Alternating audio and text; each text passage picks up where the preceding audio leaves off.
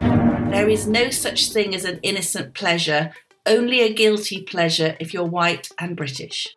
4. Sport is fantastic at that. There is nothing like sport for bringing people together. 3. In fact, I could hardly bear to watch Matt Hancock. 2.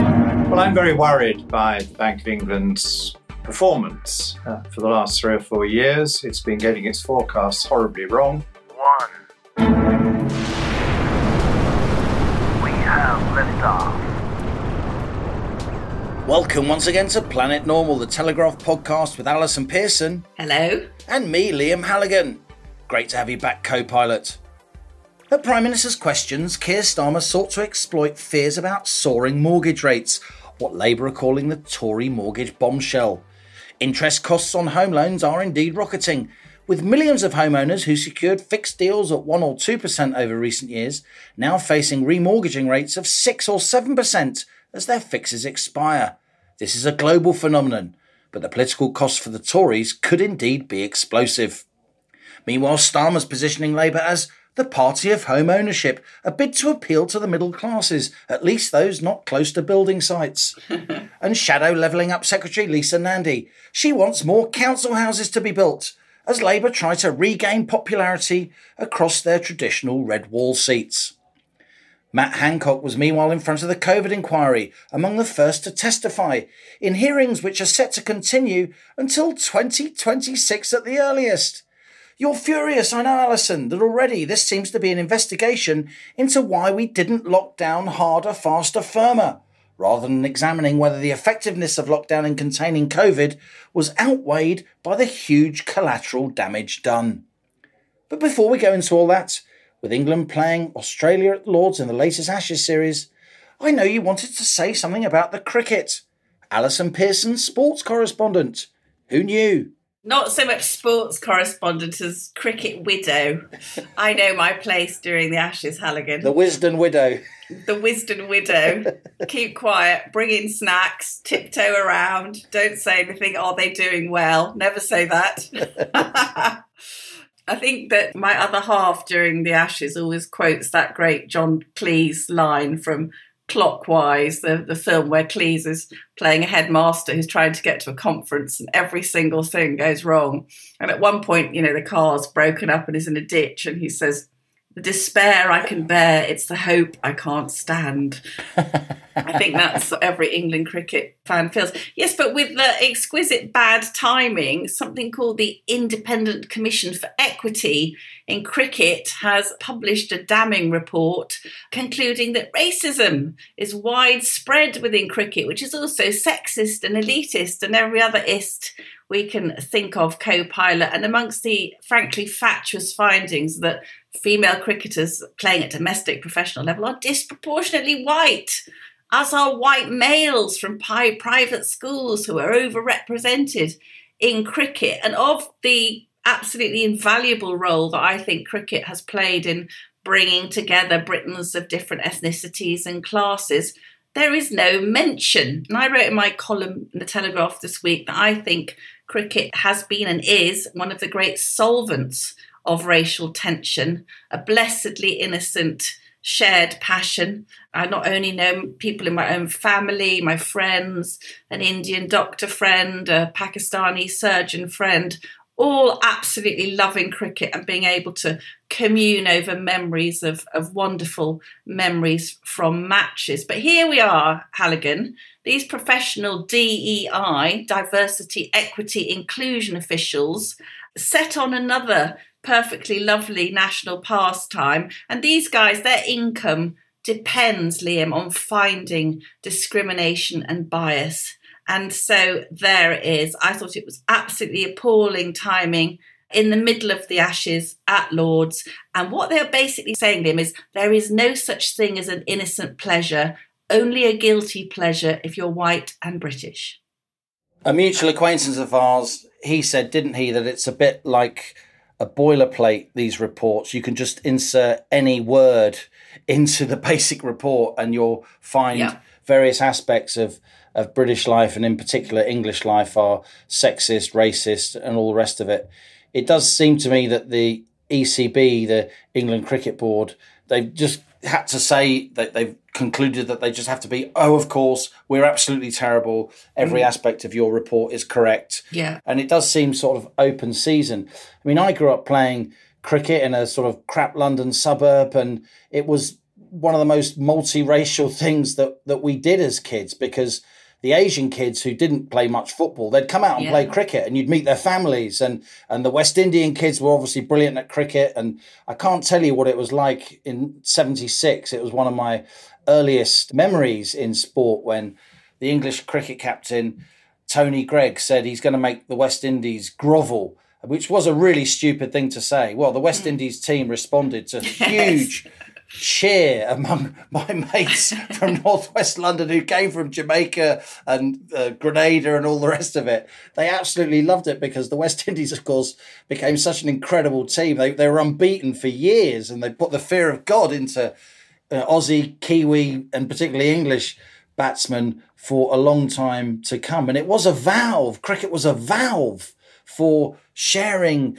racial differences and vying with each other and almost celebrating the fact that we're different rather than trying to ignore it. Sport is fantastic at that. There is nothing like sport for bringing people together. And of course, English cricket has things it needs to address. Of course, there are some old stuck in the mud dinosaurs. Of course, that statement by Tony Greig was outrageous at the time, and it would be even more outrageous now.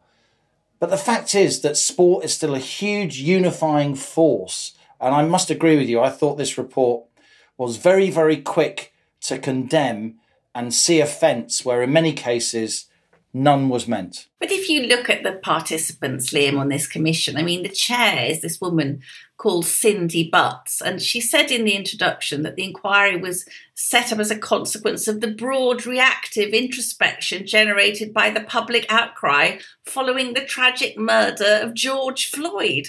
I mean, what the hell has the murder of a black American got to do with kind of a cricket and representation in Barnsley? I mean, it's absolutely bonkers. And I think I'm afraid that, I did get quite upset in the column because I think that it's dismaying the extent to which so many of our institutions have been taken over by these self-hating white liberals, politically correct bores. They see bias and discrimination wherever they look. And I think this is a complete travesty of the truth. I actually was in contact with our lovely Planet Normal guest last week, Dr. Rakib Ehsan.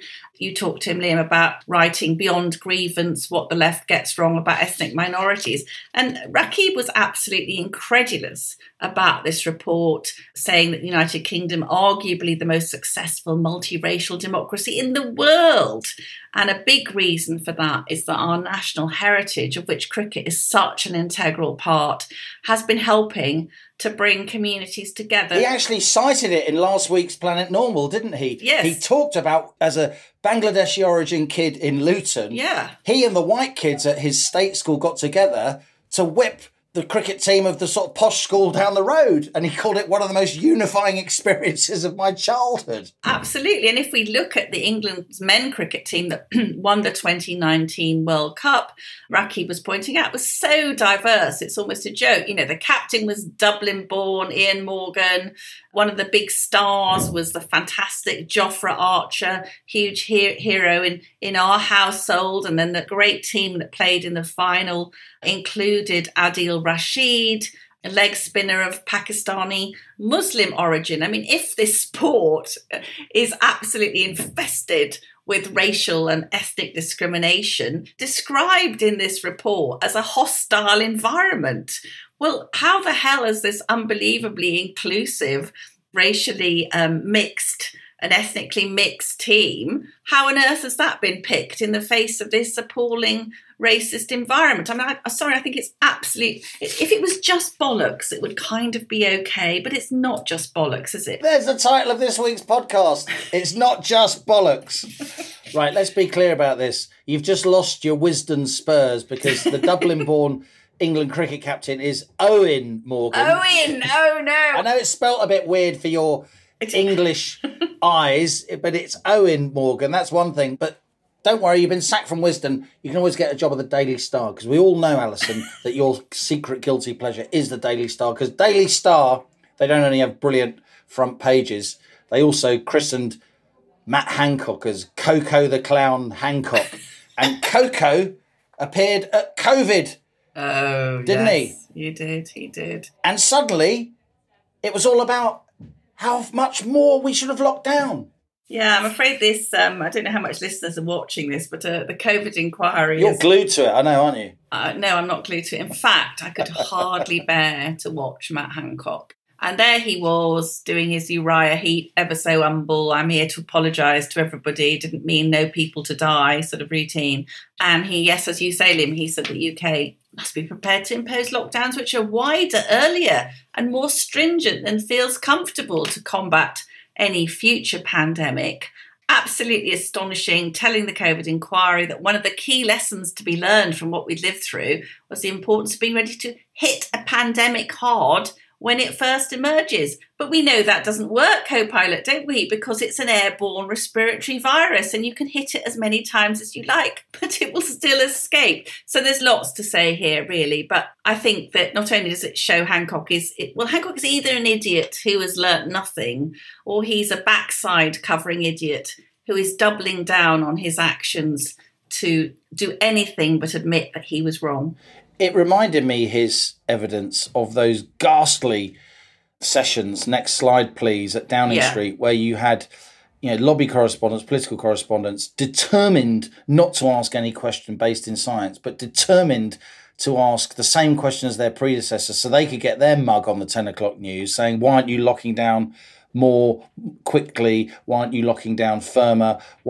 Isn't everybody wearing masks? And so on. Since then, there have been examples of countries who did differently to us, not least Sweden, and places, not least Florida, but other countries too, who did a less extreme version of lockdown than us and had the same or better outcomes in terms of excess deaths. Yeah. And there's been a welter, a tsunami of academic evidence, even though academics who have promoted this view in the past have been vilified, ostracised, even lost their tenure in some cases.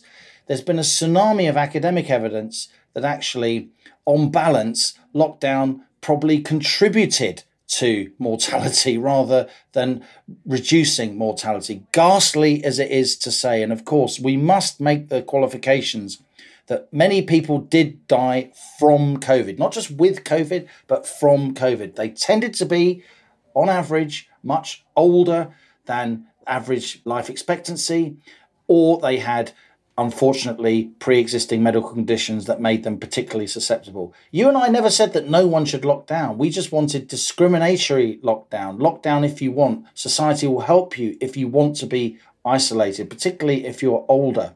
But to lock down the whole economy, to lock down the whole of the NHS, so it only became a COVID first service. Almost no other country did that, Alison.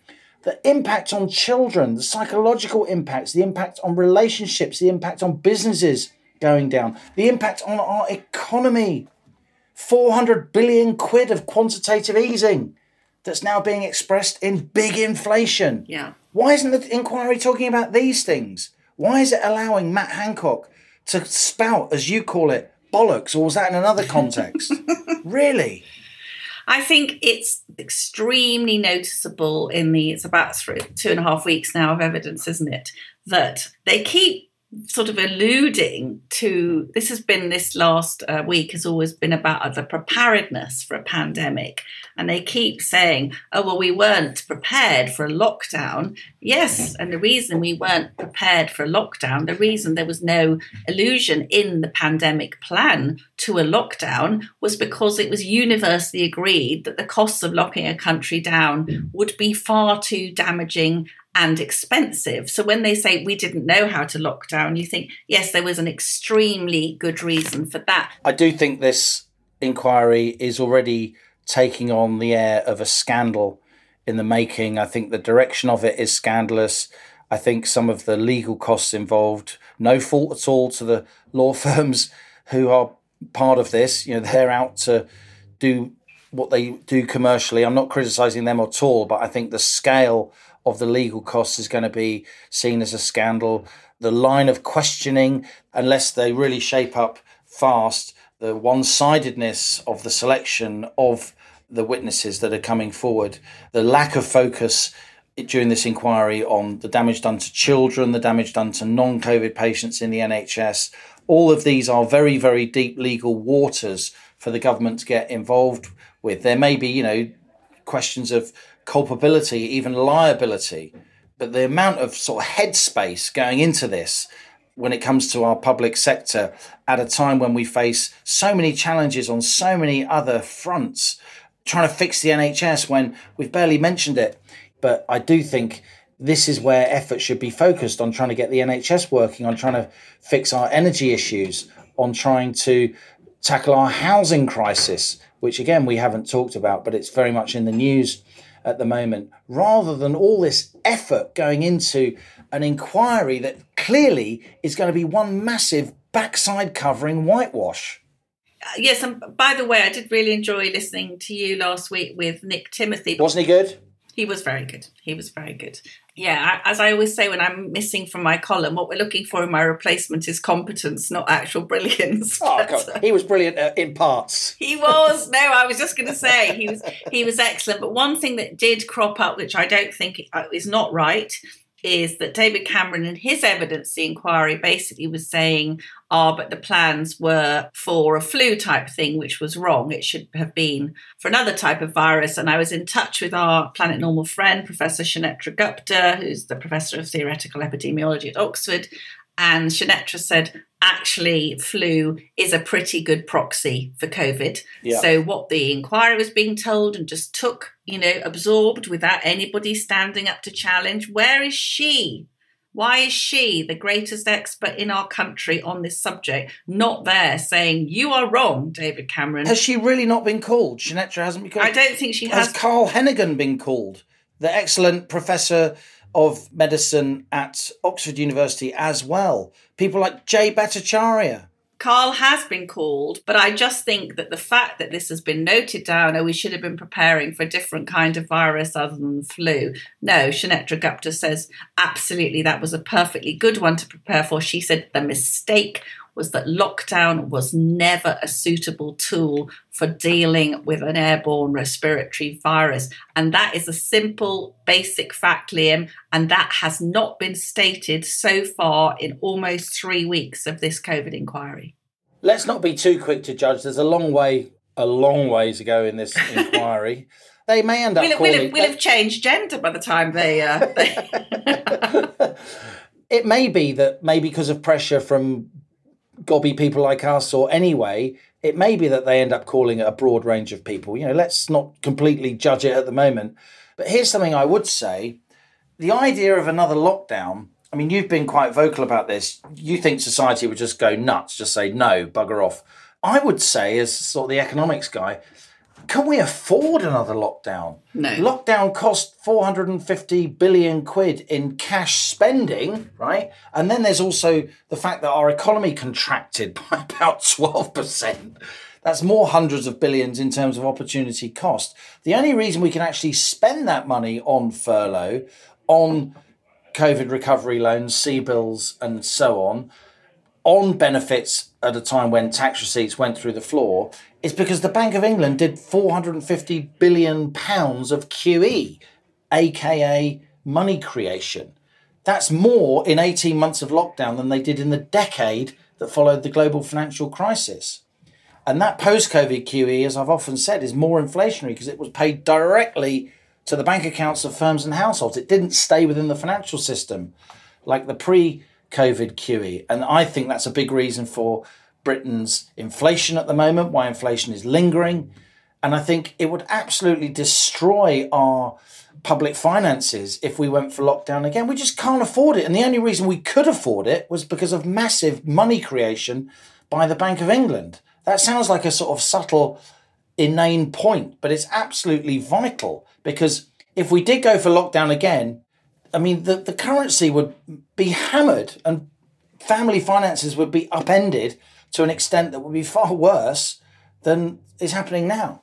But it was very clever, wasn't it, Liam? Because we keep our eye on current affairs. You're a great economist and so on. I've learned a lot from you. Most people are unaware, really. They just thought, oh, those nice people from the government have given me a bit of furlough. That's great. You know, we're living very nicely, saving a bit of money for a change. That was the depth of most people's perception of it. It's very hard. I mean, I tell everyone I meet, you know, boring them into the ground that, you know, this terrible financial mess we're in now has come about. You've become very adept at quoting the producer price index. You know, I'm still uncertain what it is, but no, because that's right, and we can't afford it. And furthermore, a lot of people say people would lock down again, you know, if they were told to. Certainly I think the numbers of us now are very angry. I would throw myself in front of something.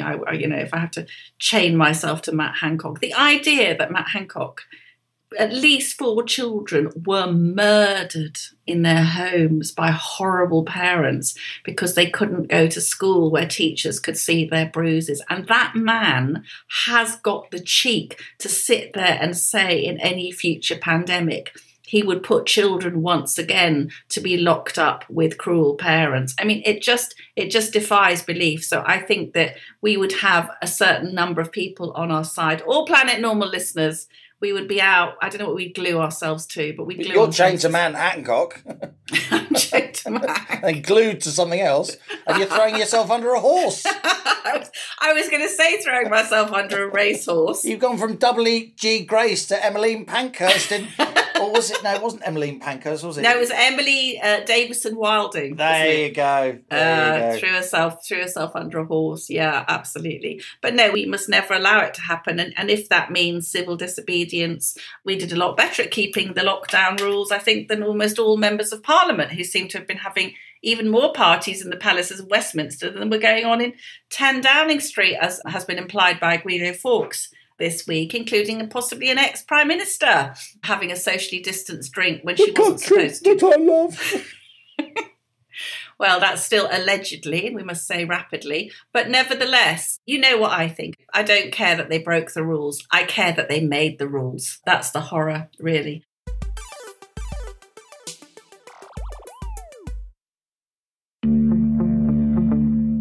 In March, the Daily Telegraph broke a story. The former Health Secretary, Matt Hancock, has described the leaking of thousands of his WhatsApp messages. The Daily Telegraph says it's obtained thousands of WhatsApp messages. On 100,000 leaked WhatsApp messages revealed. Some poor so-and-sos had to go through those. And now, those same poor so-and-sos are going deeper. The stunning incompetence of the British state was absolutely extraordinary. The COVID inquiry may be underway. They definitely knew what they were doing when they took them out of the hospitals into the care homes. But you shouldn't have to wait years for answers. You've got lockdown. There is no way that isn't going to have a massive impact. If I'd sit on that material to protect politicians' dark secrets, I don't think that would have been an honourable thing to do. The Lockdown Files podcast from The Telegraph. Follow now, wherever you're listening to this, to make sure you don't miss an episode.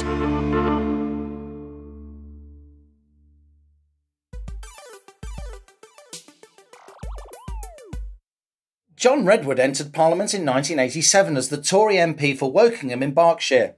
A former banker and head of Margaret Thatcher's policy unit, Redwood is unashamedly highbrow. He won a prized fellowship at All Souls College, Oxford, aged just 21, and he has, over many years, had a big impact on his party's direction of travel. Redwood served in John Major's cabinet and in various shadow frontbench roles under the leadership of William Hague and then Michael Howard. But with his small state low tax philosophy as a standard bearer of the pro-enterprise Tory right, he's wielded considerable influence as an outspoken and incisive backbencher, not least as a staunch Brexiteer. And his widely read blog, which specialises in exposing the inner workings and failings of government policy, not least when it comes to economics, is required reading across Westminster and beyond.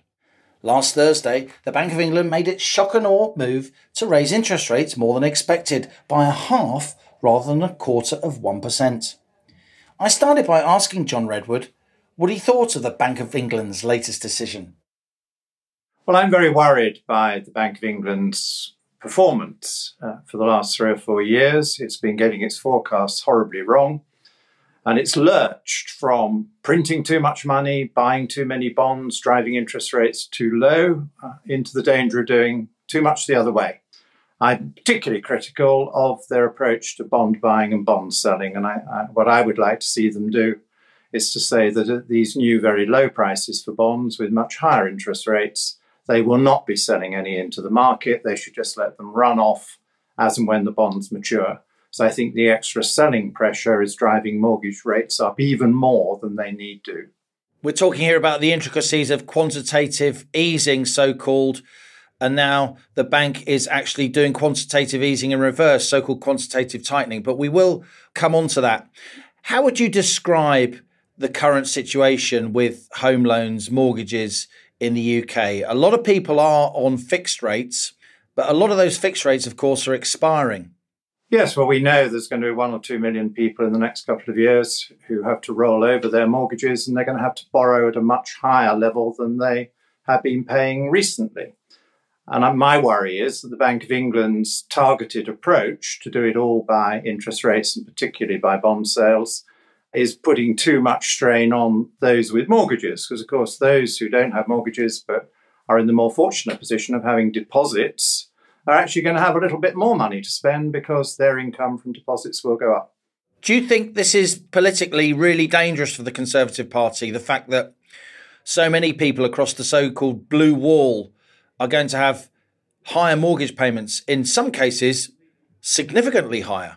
Well, it obviously makes the government unpopular, and people are sending messages to the government by the way they respond to pollsters and the things they say and do when they're communicating with the media. And I can quite understand that. I wouldn't expect the government to be popular at the moment because the economic performance is not good and must improve.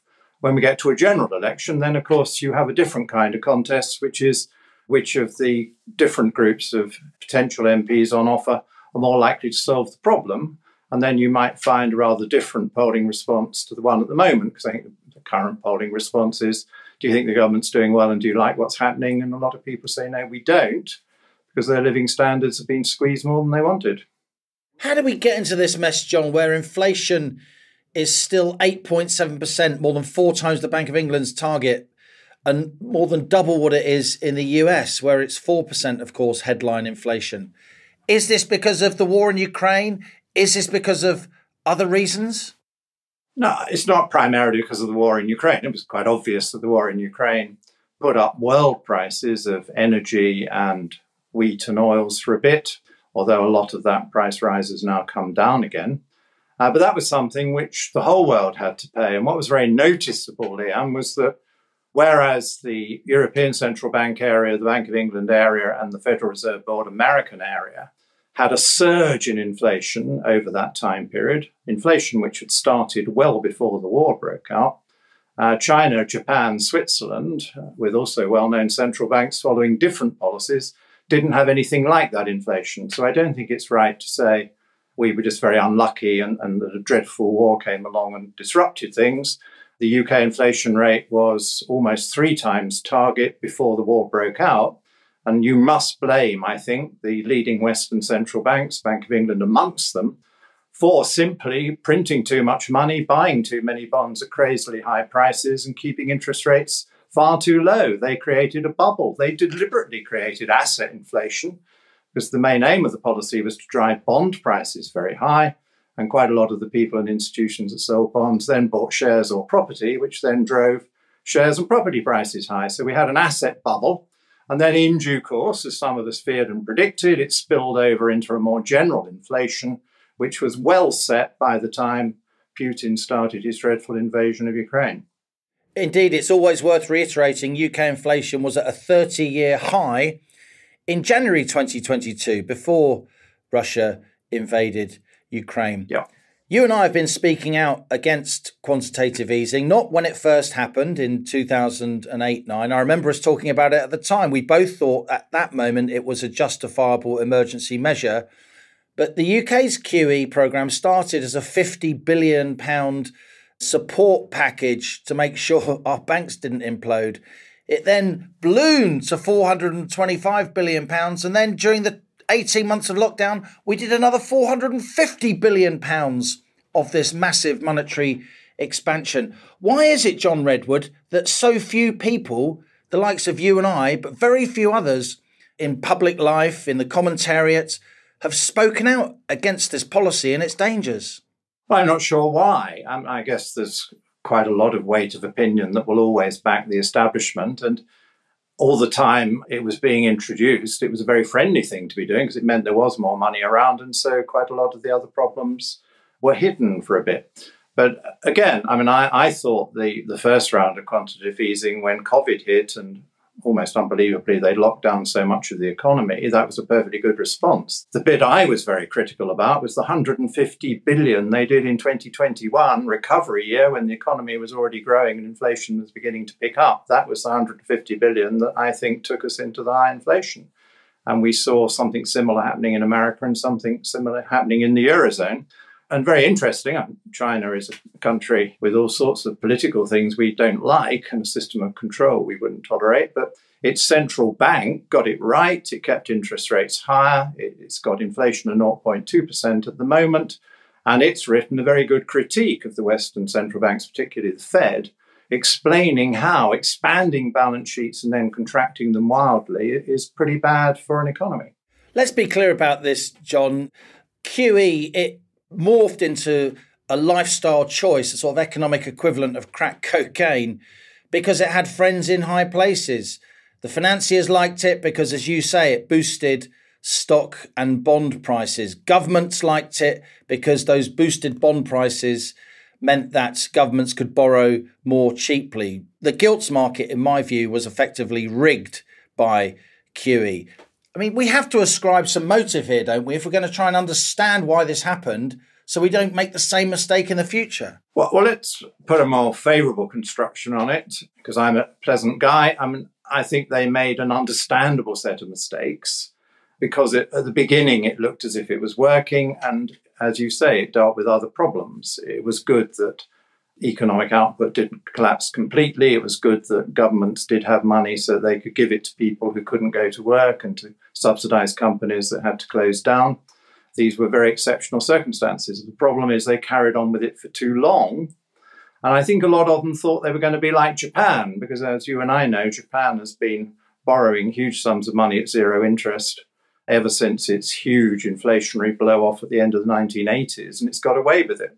But Japan is a very different country. And even doing what they do, they didn't explode money and credit over the COVID period in the way that the Americans, the Brits and the Europeans did.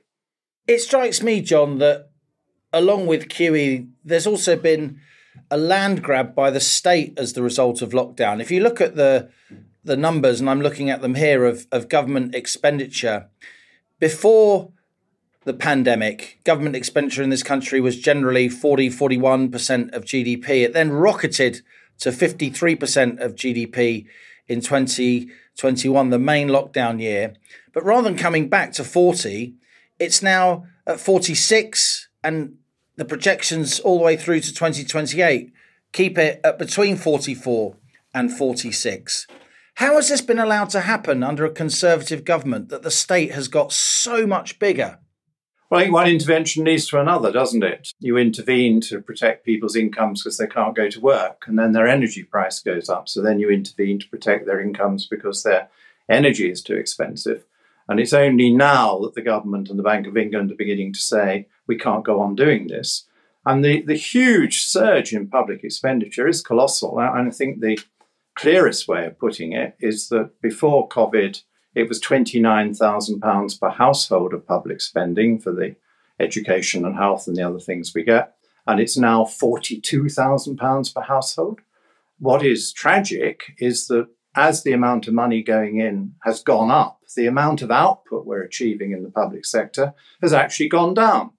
And the Chancellor made a very good speech about it a few weeks ago, where he pointed out that there's been a productivity collapse in the public services over the last 3 years. The more money we put in, the more managers we hire, the worse the results have become. And that is the central issue which the government has to address to defeat the inflation and raise living standards.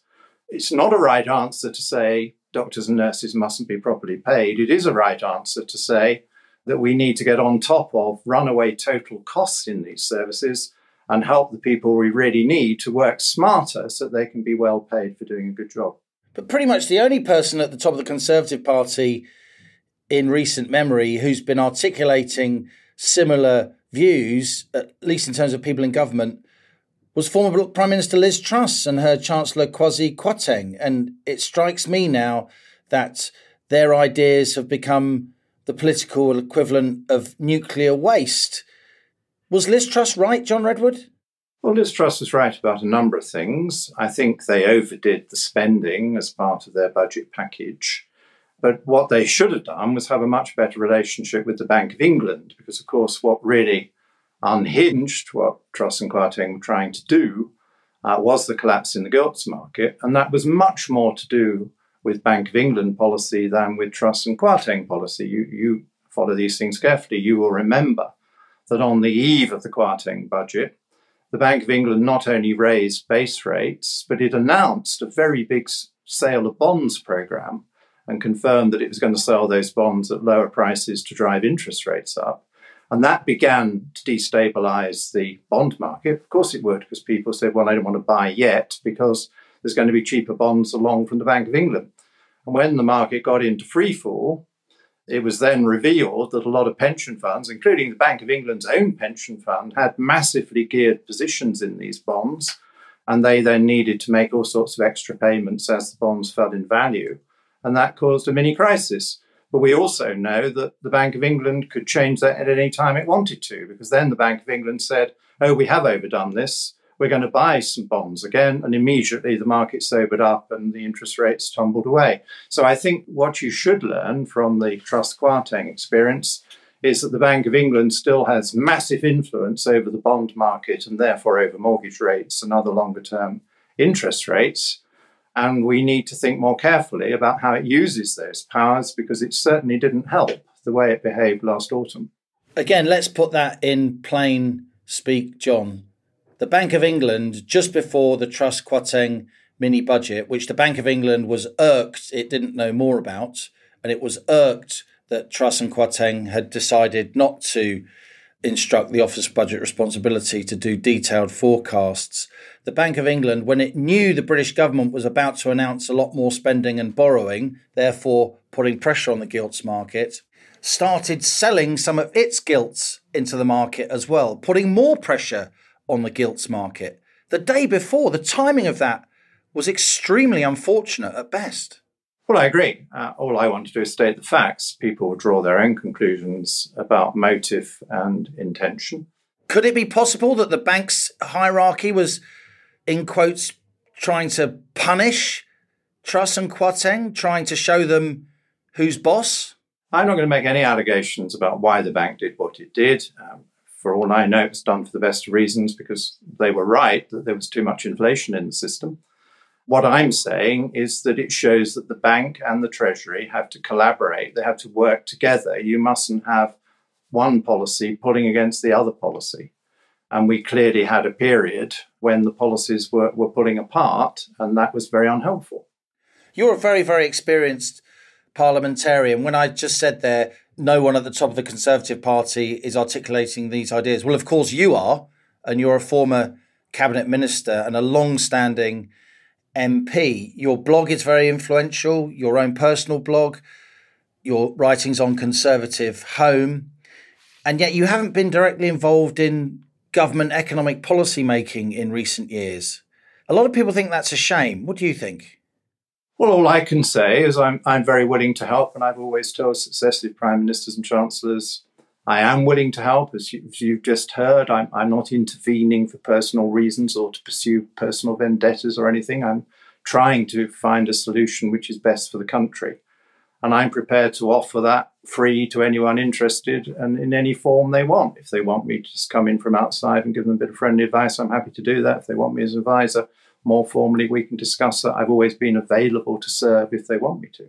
You have indeed, and you've got a credible track record, to say the least, when it comes to working in investments as a professional advisor. You're obviously a fellow of All Souls College, Oxford. That puts you pretty much at the peak of your generation in terms of intellect. What is it about British politics that really smart people never seem to get a proper look in when it comes to policy making? Well, I wouldn't want to pursue any claims for myself, but I certainly know some very intelligent and well-informed people, colleagues, MPs, who haven't been able to help governments in the way they would like to. It can happen. I think you do get groupthink, and I think there's a sort of informal agreement between senior officials, senior quangos and ministers that certain types of thinking are acceptable and other types of thinking are unacceptable.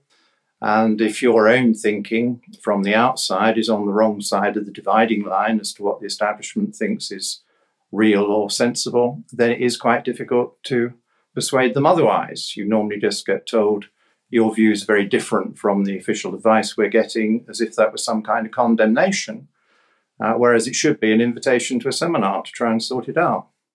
Didn't groupthink help land the Bank of England and thus the UK in this current inflation predicament? Why is it that there are no monetarists on the Monetary Policy Committee? Why is it that there was very little criticism of QE on the Monetary Policy Committee? The one person who did dare to criticise, and he was extremely articulate, was Andy Haldane, and he ended up, frankly, resigning in frustration. Well, I think it's a very good illustration, and I think it is a great pity there is so much groupthink. And these institutions are always saying, well, we want more diversity, and diversity of people is a good thing, but they never want diversity of viewpoint. And surely the main kind of diversity you need around a monetary policy committee table or a board table or a bank table is diversity of view, where other people have got well-reasoned, sensible views you need to consider. And I would certainly take up your point about money. I don't think there's any simple monetarist explanation which gives you perfect results all the time, if only there were. But I don't think a central bank responsible for the whole banking system, liquidity, credit, money, should ignore money and credit. And I find it extraordinary that the Monetary Policy Committee, when it produces its long and detailed economic reports, does not give us any guidance on whether it thinks there's too much money and credit around or too little money and credit around, and whether it thinks it's having a benign influence on money and credit and its circulation or not. Of course, you've got to look at the speed of circulation, the use made, as well as the volume, and that's a complication, but it's a relevant part of the discussion. And so now the Bank of England has admitted that they got their models wrong and their forecasts wrong. In their review, will they please take into account the fact that looking at money and credit is an important part of their task? And if they conclude at any given point that the fact there's a lot of money doesn't matter, well, fine, but tell us that and explain why. Indeed, they have to consider QE. They have to acknowledge that QE, certainly the post-COVID variant, has been inflationary in my view. Finally, John Redwood, are you sticking with the Conservative Party? Do you fancy going somewhere else? No, I'm sticking with the Conservative Party because I think Conservative principles are good ones. I think there are millions of Conservative voters who still want Conservative principles. I see it as my task to try and help the Conservative Party to implement those good Conservative principles more frequently and more successfully than has been true in the recent past. John Redwood, thanks very much for joining us on Planet Normal. So there you have it, Alison. John Redwood, very articulate on the economy. I have to say, sometimes he gets a bad rap, but in my experience over many years, his writing on the economy has been second to none. I have to give him credit for that. His blog, his interventions in the House. And I think he deserves more credit for just how thoughtful and interesting he has been on the economy over many years.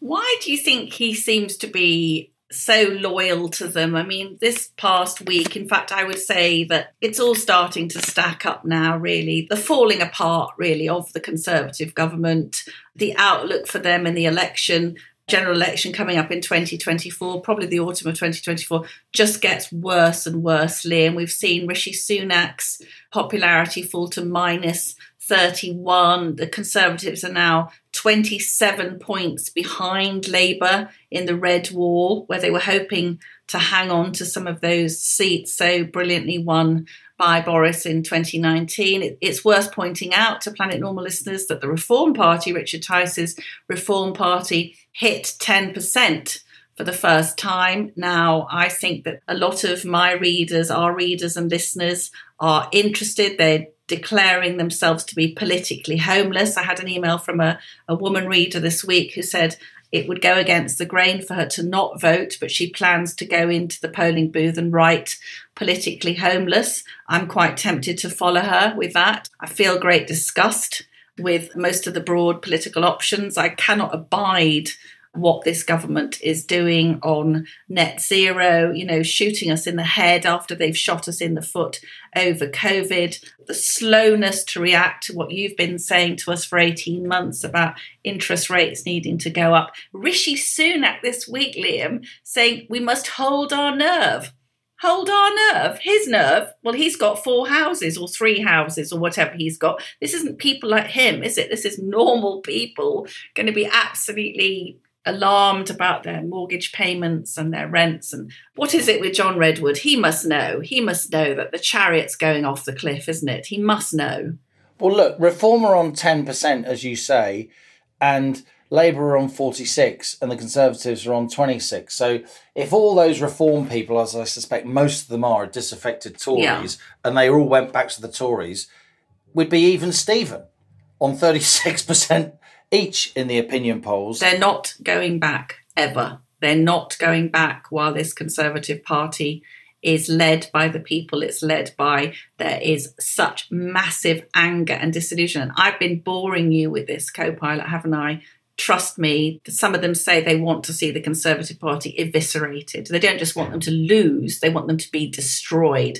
So there's a percentage of former Conservative voters who will actively stay home and not vote for them regardless. So the idea, presumably Hunt and Sunak are hoping, inflation will be, under control, a bit more under control. We'll be able to bring interest rates down, chuck them a couple of tax cuts in the middle of 2024, and all the sweet little sheep will come buying back. No, they bloody well won't.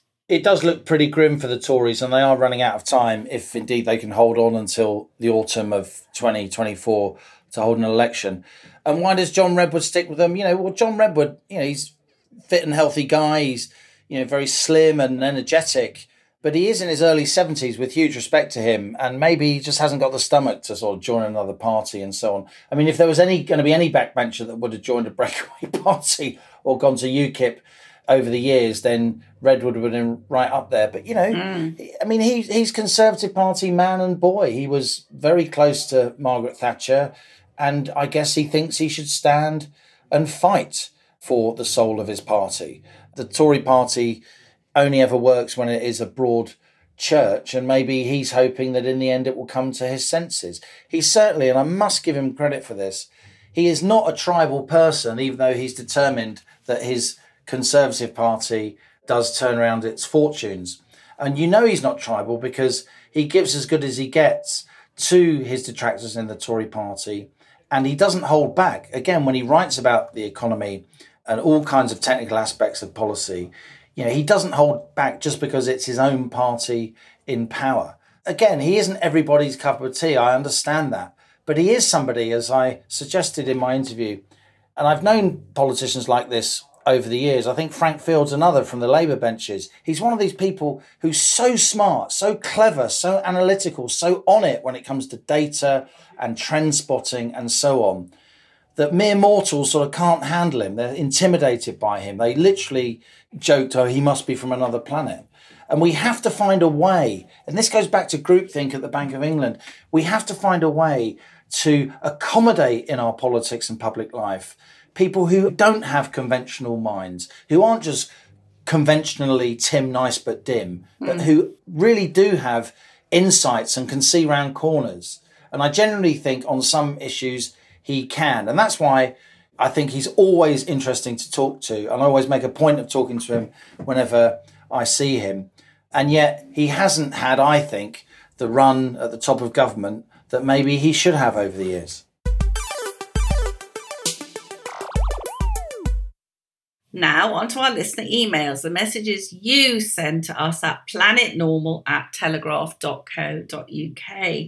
Please keep them coming. We love to read them. And if a few more women could stop doing all those domestic chores and write to us, because we get an awful lot from the chaps.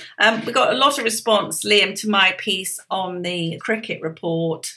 Neil says, I just spent most of the morning watching our racist, non-LGBT plus misogynist 11 at a place called, of all things, Lords, which makes its own You're going to rename it Ladies, comment. but then it would sound like a Northwest London loo. Yes, exactly. Lords is now being rechristened Ladies. Where's my boater? I'm going down the Ladies. A kind of guilty pleasure, says Neil, all in all, even if England are not doing very well.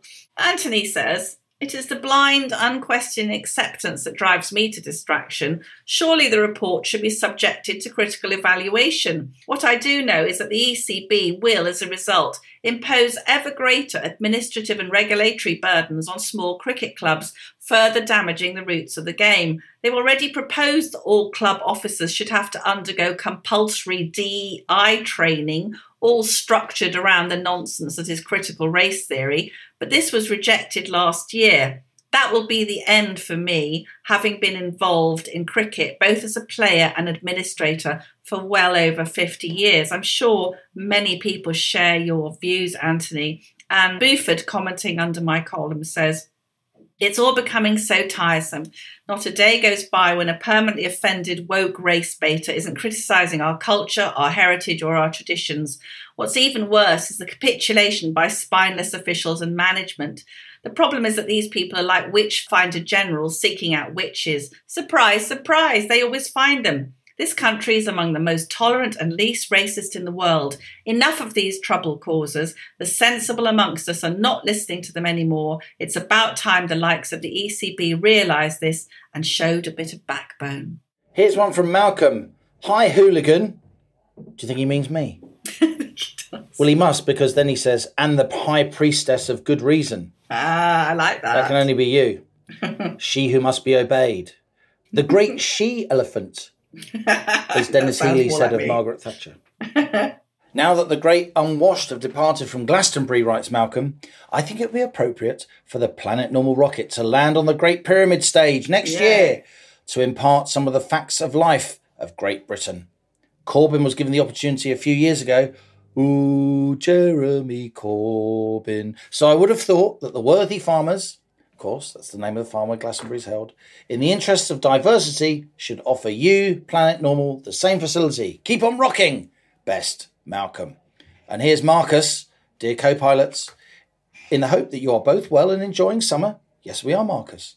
Have you noticed Grant Shapps, as the Energy and Net Zero Secretary, is the sort of ever-present member of any cabinet who never achieves anything for the country, except always having a job paid for by the taxpayer? His wheeze on fleecing the taxpayer to subsidise more greenery beggars belief.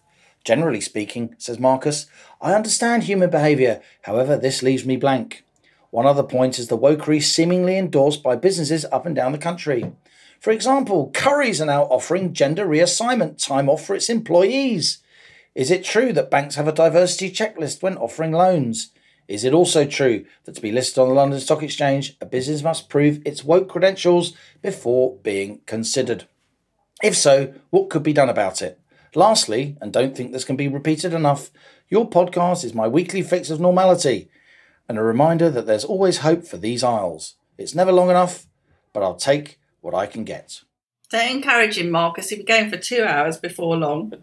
This is from Peter, responding to the marvellous COVID inquiry. Hello, Planet Normal team. I read in the Telegraph that lockdown saved approximately 1,700 lives. This begs the question as to whether or not this is a large or a small number. One way to think about this is to calculate how much time each individual's lockdown bought for one of those saved. The answer to this calculation, see my workings below, says Peter, is that each citizen in the UK added about 2.25 hours to the life of one of those saved. So what would I do if the devil offered me a deal in which my altruism didn't benefit some random stranger, but instead I could get the benefit?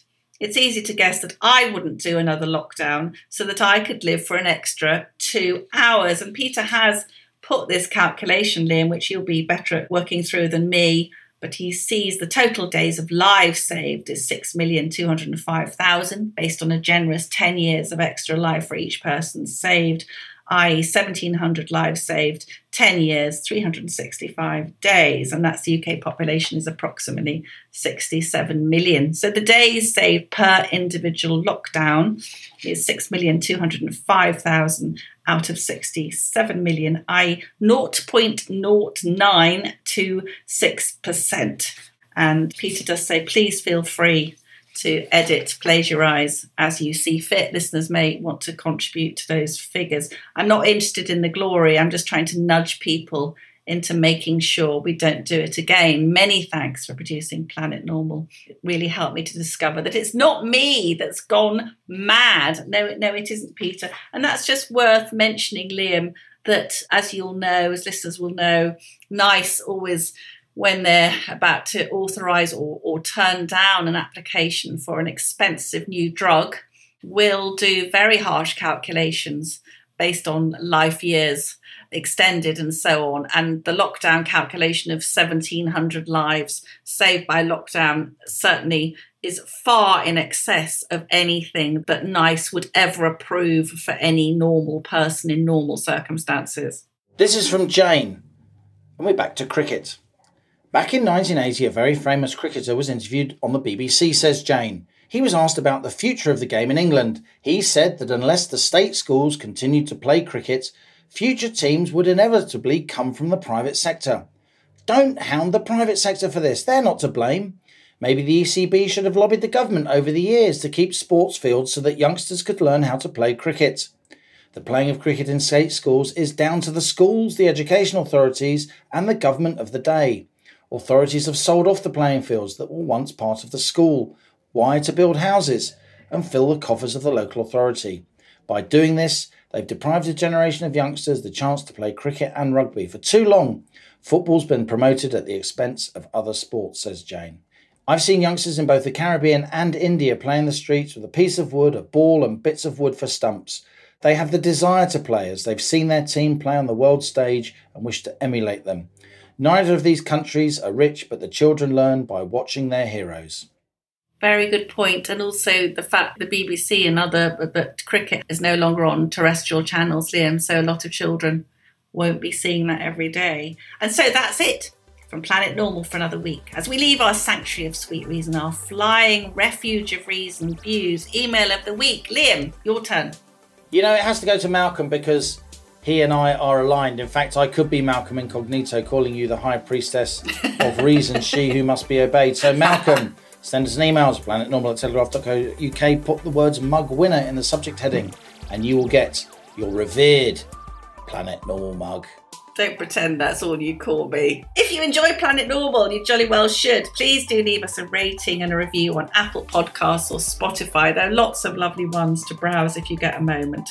It does help others to find the podcast so that the wonderful Planet Normal family can grow.